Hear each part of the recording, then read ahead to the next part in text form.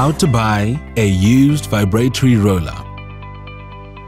A vibratory roller is a compactor with a drum used to densify soil, asphalt, or other materials through the application of combined static and dynamic forces to increase the load-bearing capacity of the surface. The machine may have one or more drums, which may or may not be powered for propulsion. Vibratory rollers may be self-propelled or towed, rigid-framed or articulated, and controlled by either a riding or walking operator, manually or remotely. When it comes to buying one, there are some key factors to consider. Establish why the vibratory roller is being sold and try to get some idea of its working past.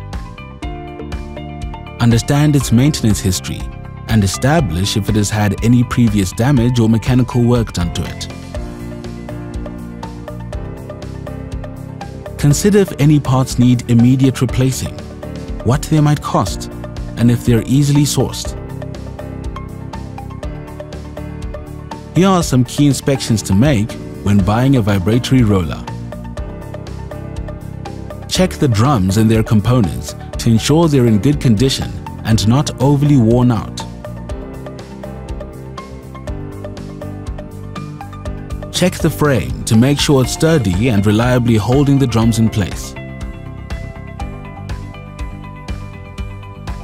The engine and its components.